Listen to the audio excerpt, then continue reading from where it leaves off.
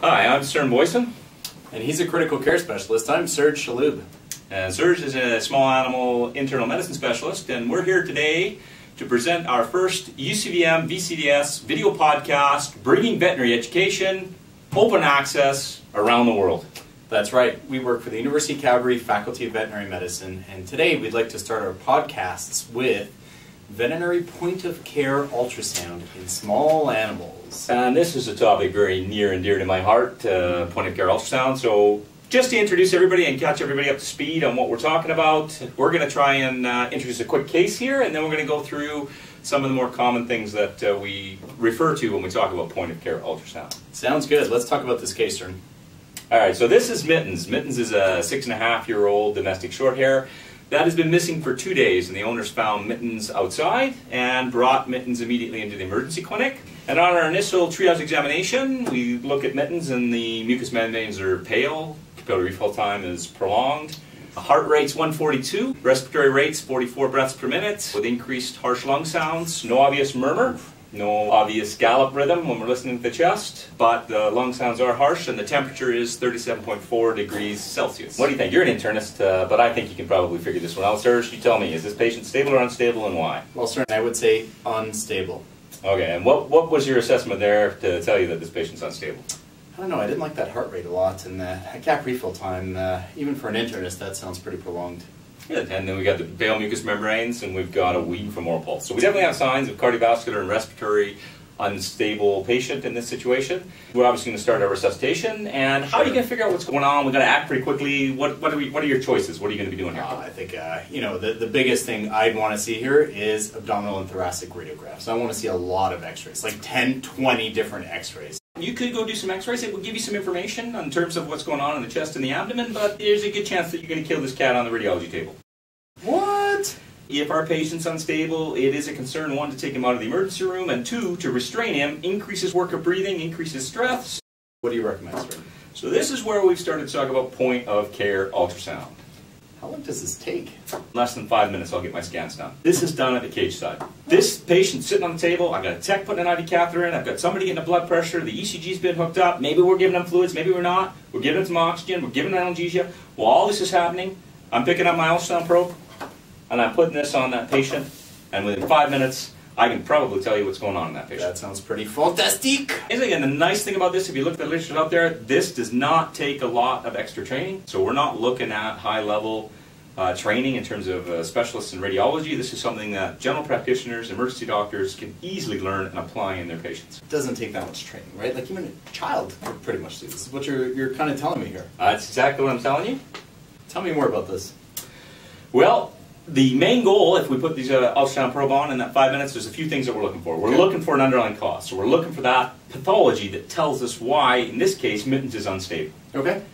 It will hopefully help us then if we find something, let's say we find some free fluid somewhere, one of our main goals in many of these cases, it can then allow us to direct further diagnostics towards obtaining that fluid and figure what direction we're going in that patient. All right. What about helping, like potential next steps? Would it help you with that? Yes, exactly. And that's the other thing. If we put the ultrasound probe on and we find lesions in the lung or we find them in the abdomen, it's going to help us direct therapy in terms of oxygen, maybe further analgesics. If we get a sample and the patient's septic, we know that right away. So as a diagnostic tool, it helps us collect a sample that tells us the underlying problem, and therefore we know we need to drain that or put them on antibiotics or whatever it is that we need to do. So I'm getting it now. What you're saying is this doesn't replace the physical exam, radiographs, or anything else. It complements, has its place, certainly in the early minutes when you're doing everything else with that patient. I would actually say that's a good summary, Dr. Shaloub.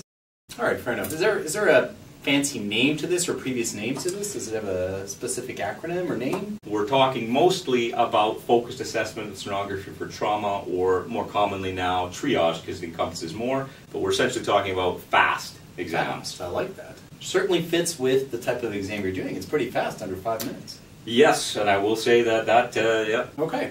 Can you tell me about the different types of techniques here? Is it just, like, where are you using it? Classically, focused assessment of sonography for triage exams of the abdomen, A-fast, of the thorax, commonly referred to as T-fast. We're also starting to see in the veterinary literature a lot of lung ultrasound. Okay. We'll talk about that as well. All right. And there is an ongoing movement now moving towards things including even the heart, the vascular system for volume status, and we're looking at some other things too in terms of gallbladder as well. So those are things that we will cover in future podcasts. Sir, I don't know, my head's getting a little dizzy. That sounds like a lot of ultrasound. Are you sure this can be done in 5 minutes? And has this been validated? So again, a lot of the earlier studies, the A-FAST and the T-FAST, has been demonstrated and validated in the veterinary literature and shown that the average time for a non-specialist to complete these examinations is under 5 minutes. If you're adding them together, it does take a little bit more time, but I would say that this is still something that can be easily completed in under 10 minutes, and with a bit of experience, all of these views can be done in under 5. I agree. This is amazing. Fantastic. So wait, let me get this right. From what I understand, from what I remember, when you were training me, your name was on this FAST paper. So you're the one who created this. That's pretty awesome. I wouldn't say that. Actually, what I did was I read some human literature, and I simply took that protocol and adapted it to veterinary medicine. So we published that out of Tufts. Dr. Zansky, Dr. Rush, my mentors, as well as a lot of my resident mates, and that was a very team effort, collaborative approach to setting up that first translational study, we'll call it, from human to veterinary medicine. So you're telling me to do veterinary research, you don't need to be a genius? I'm saying there's a lot of veterinary geniuses out there, Dr. Shalhoub, that do some amazing research, but in my case, I'm going to say you can simply read the human literature and adapt a lot of what they do to the veterinary profession. And is it pretty much the same, the human fast versus the veterinary fast, or did you do something different here? There's a lot of similarities between the human abdominal fast studies and the abdominal fast studies that we're now doing in veterinary literature. One of the big things we did, though, we turned the animal on its side. Ooh, okay. I get it now. That is pretty genius. I like that. All right. So talk to me about these sites. Where are you putting the probe here? So we're putting the probe at 4 different locations. Subxiphoid, diaphragmatic hepatic site, by putting the probe at the subxiphoid. So essentially right here, or for our patient, we're going to be putting our probe right here at that subxiphoid location and looking at the liver, between the liver lobes, between the liver and the diaphragm, and we'll talk about in later podcasts extending further into the thorax. So we got Lily here that's going to act as our model. Lily. All right, Lily. My daughter's dog acting as our model. Hi, Lily. We want to look at the left paralumbar region, so we're going to be down in this region here, sort of right behind the ribs, looking for that left kidney, and this is also known as the splenorenal site. We're going to look at, on the other side of the patient, on that right paralumbar region, we're sort of going after that hepatic and renal site, so the hepatorenal site or right sublumbar region, and then we're going to come in sort of midline over the bladder, and we're going to assess that area over the bladder as our last view, and that's also known as the systolic system. So I think I understand that, but I've also read about this a fifth view, which I'm not too clear on that. We have a video here showing essentially that exact. Let's take a look at this video here. You think about where free fluid accumulates on your fast examination, it's in the gravity-dependent spot. So our fluid's actually going to be accumulating down here. 2 things to avoid when you're doing your ultrasound on your fast exam. Some people will actually come in at low angle here, and they'll push the probe up like this. What that does is it creates a V of skin on either side of the probe. And if you push the probe up like this, what you're actually liable to do is move the fluid from that gravity-dependent spot to either gutter on the side of the probe. So if you push in heavy like this, the fluid tends to accumulate on the 2 gutters on either side of the probe. Therefore, what we're doing, if we're just looking for free fluid at this spot, it's not a bad idea to take a quick flash at the umbilicus. If you think about where the fluid's going to accumulate and you wanted to do an aspiration without ultrasound, you would aim it like this to try and catch this pocket down here where my fingertips are. So that's what we'll do with our probe then. We can put our probe on the umbilicus and we can just aim it down towards that gravity-dependent spot, and we can search that area. Again, moving the probe cranially, we can see the liver coming in here. Move it ventrally, so fan it around and move it without moving it a great deal from one spot, but we'll move back and forth, fan and rock the probe, and look for the presence of free fluid in that gravity-dependent pouch at the umbilicus. Wow, you're convincing me, Cern. But as an internist, you know me, I can't fly by the seat of my pants. I need a little more structure. Are these studies going to be done in left lateral, right lateral? Tell me a little more here, I'm confused. The original studies were in lateral recumbency. However, if our patients are unstable and they're resistant to restraint, or we're really worried about them, particularly if they're dyspneic and they're breathing more comfortably in sternal or standing position, then absolutely we can scan these patients in standing, sternal, left lateral, right lateral. All right, I like that. The one thing I will say though is you do want to avoid putting patients on their back. I know you guys as internal medicine people, you like to put your animals on their back when you scan them. And shave. And we'll talk about that shortly, but we don't want to put them on their back. This is revolutionary. I mean, all right, I like that. So one thing though, I mean, humans, I mean, you know, are not that hairy, right? So you could put a probe on there, it's not a big deal, but I mean, look at even this thing here is, you know, how do you get the probe to have contact and see things? You have to clip. Okay, so that is a misconception in terms of you have to clip. So if you don't get a good image quality, you certainly can shave the fur. All right. You know, I like using those clippers. So not using the clippers. Oh, what about gel? You know how much I love using my gel. For us on the emergency scanning, we will place alcohol. So we'll just spray our animals with some alcohol. Okay. And part the fur so that we have good contact between the skin at the level that we want to examine, and put the probe there, and we will get a good image that tells us what we need to know. And all the clips that you're going to see in the future podcasts that we have here are done without shaving, just using alcohol. So what's this combination thing? So this is something that I think actually originated on the human side as well, but you've got gel-based alcohol hand sanitizers, and this actually works quite well as a combination of gel and alcohol. Sanitize your patient at the same time. That's fantastic. So hold on, you were kind of poking fun of me earlier for putting my patients on their back. I don't understand what the problem is. Why is that such a big issue? You get such a nice position on their back. You can locate all the organs. Why not? If you put dogs or cats on their back when they're dyspneic, this will increase your work of breathing. It will increase the degree of effort. What else, though? So cardiovascular instability is a little more difficult to understand, but if you think about this from a physiologic standpoint, when they're in a stern or standing position, that weight is on the ventral part of the abdomen. We put them in dorsal. All the weight of those organs now is compressing on the vena cava, for example, and that will decrease venous return to the heart. Okay. And there are certain situations in patients that are cardiovascularly unstable where that decrease in venous return, for example, pericardial effusion case, could result in the decrease in venous return to the point that they will arrest. Interesting. Okay, I could totally buy that. So we've talked a lot about this FAST, and that was your first study. What are you looking for with abdominal FAST scans? So it's come a long way, and I'm going to say that the basic key point to start is looking for free fluid, and that's at those 4 sites that we mentioned. So I think I understand why you think even someone like me can do this, because all you're looking for is fluid. You're not looking at the spleen specifically or anything else. It's fluid. So when you're starting out, you're going to look for fluid. As you get more comfortable with ultrasound, you can certainly expand and include other components in your emergency evaluation of your patients. But now, again, as an internist, you know, I'm really liking this, but let me know something. Probe can tell you what kind of fluid there is, right? Is that the key here?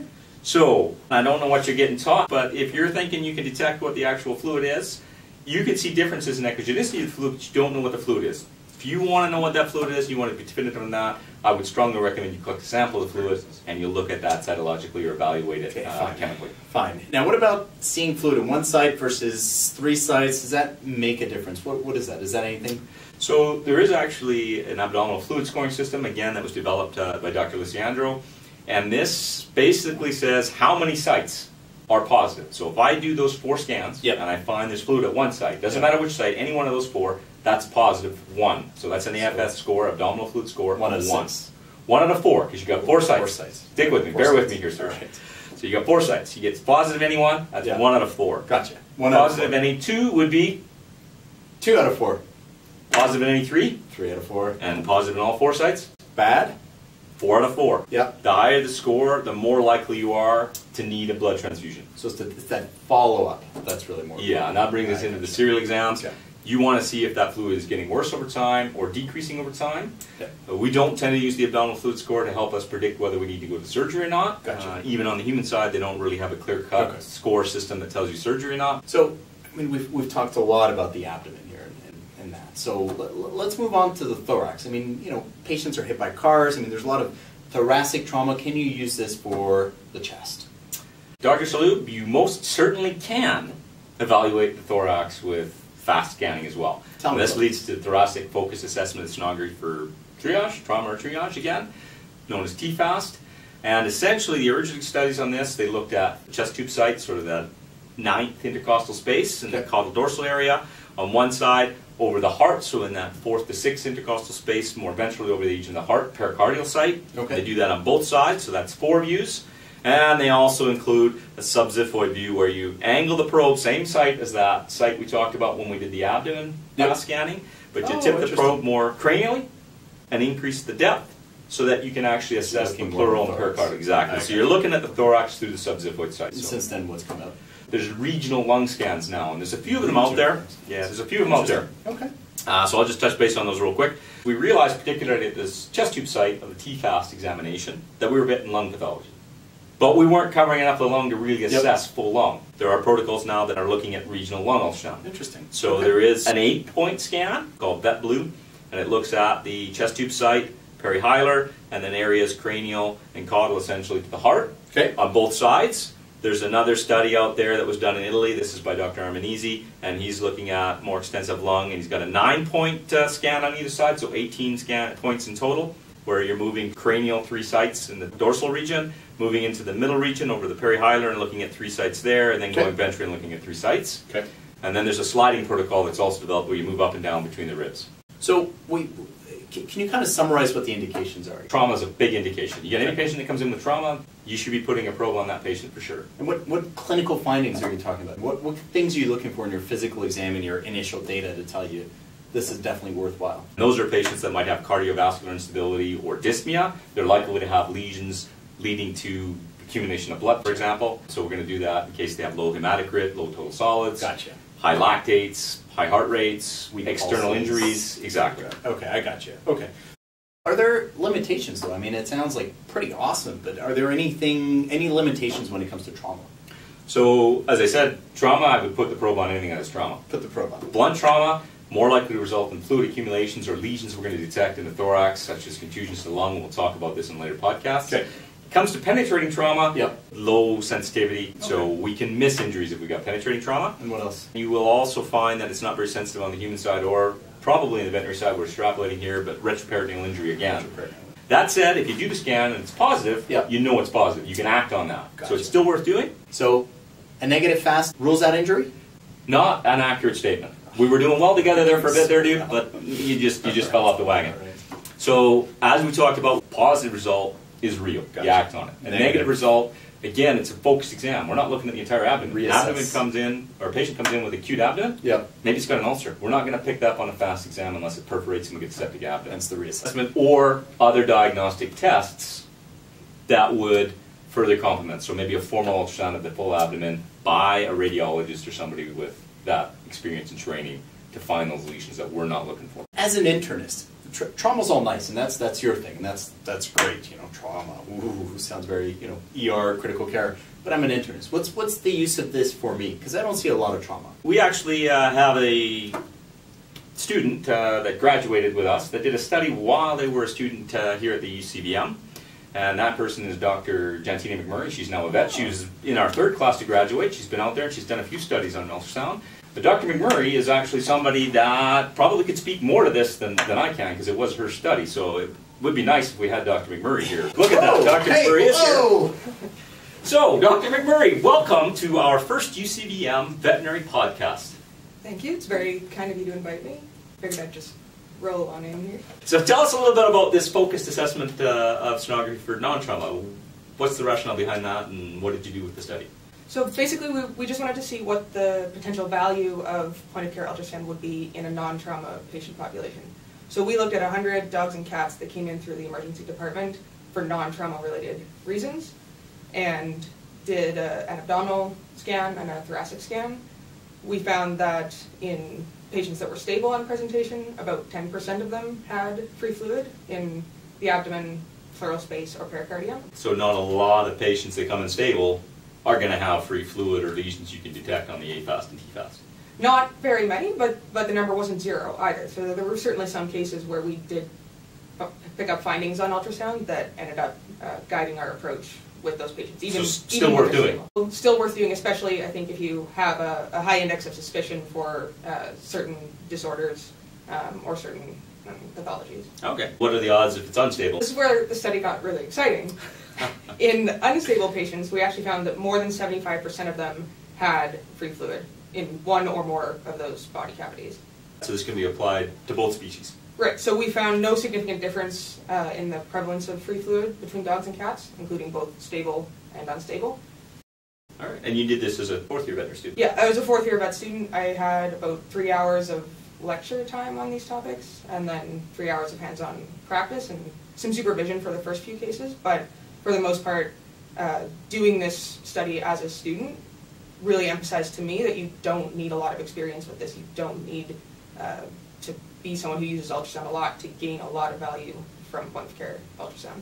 And if you had to summarize this, what's your take-home message then when you're applying ultrasound to these patients that come in to the emergency service in general? My take-home message would be that vets in general practice can and should be doing these procedures, and that patients that have serious pathology will have findings that you can detect with ultrasound.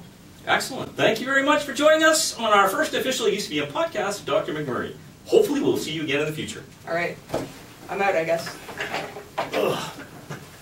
Man, I got a little dizzy there when you threw me aside there, but I'm kind of getting the point of this. If you were to find fluid, and you were to remove some of that fluid, I know in FAST, I take it was mostly blood that you would be pulling out, right? In the original trauma studies, more often than not, your blood, but you might have a ruptured gallbladder, you could have a ruptured urinary bladder in there. You can't say for sure. You need to get a sample of that fluid. But it does emphasize, I think, where you're going here. Yep. If you're non-trauma cases, and you see free fluid, man, you think about the number of cases that you've eventually diagnosed over the years that have pathology that results in fluid accumulation. It could be a pylothorax in the chest, chylothorax. You could have a hemoabdomen, you could have a uroabdomen, you could have bile peritonitis. So anything. Septic abdomen, you name it. If it's fluid, could do just about anything. So you need to do a centesis, pretty much all the time. I got yes. you.